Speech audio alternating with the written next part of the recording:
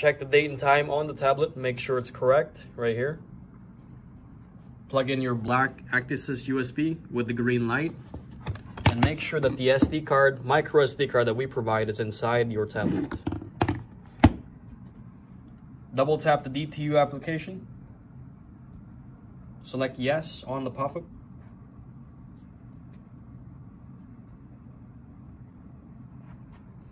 Usually the first thing you'll see is a sign in.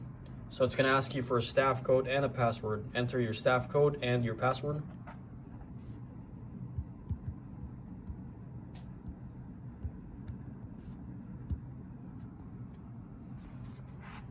It's going to automatically select the wireless. All you have to do is press OK. And you're at the main menu. From the main menu, select lock initialization. Double check the date and time on the upper right hand corner. Make sure it's correct. Select guest door and press OK. Okay, when you're programming a guest door, very important is the room number, the floor number, and the lock type. If you're a hotel, make sure that's non-latch. If you're a residential apartment and you have been confirmed to have B mode type locks, you can change that to B mode.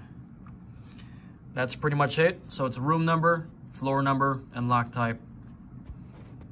Press the confirm button. And this is where you tap your DTU card on the door to get the orange light. Tap it on the door. Press send. And aim your tablet at the lock. For the wide locks, you want to aim at the upper right hand corner right here, about 3 or 4 inches away. For the slim locks, you want to aim right here at the center, about 3 or 4 inches away. The color is a little bit more of an amber color with the